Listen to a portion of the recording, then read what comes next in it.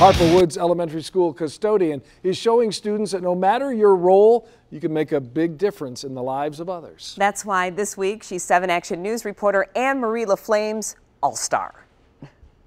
The kids call him Mr. Charlie, and he's become a staple in the community for more than 30 years, taking what could easily be a thankless job and changing the lives of the students he meets. Hours before the students of Tyrone Elementary fill these hallways with laughter, ready to learn, Charles Waldorf is ensuring everything is just perfect as soon as they walk in the door. He cleans everything. You never smell anything bad. The floors are shiny. You can see your reflection in them. I got the same passion that all the teachers and the principal and everybody else here has for making a difference.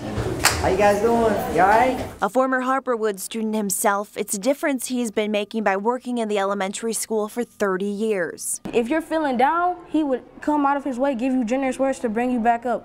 And say he's not having a good day, and you can never tell. He always has a smile on his face. This elementary school is spotless, a remarkable feat in itself. But Mr. Charlie, as the kids call him, goes far beyond his custodial duties. There were no boxes or ladders, not even any trash cans. He's created reading videos and really gets to know the kids during lunch and recess. He is always smiling, always there, always greeting everybody. He gets involved with the kids, he's involved with lunchtime, he's involved with things outside, he's involved with things in the classroom. He brings in his own personal passions into the classroom. And his passion shows. There's not a student who doesn't know him or waits for that high five as he heads down the hall. I don't know how it happens. It just comes natural, I guess. And if I can make a dent somewhere along the line, that's what it's all about for me. He certainly made more than just a dent, as these students will tell you.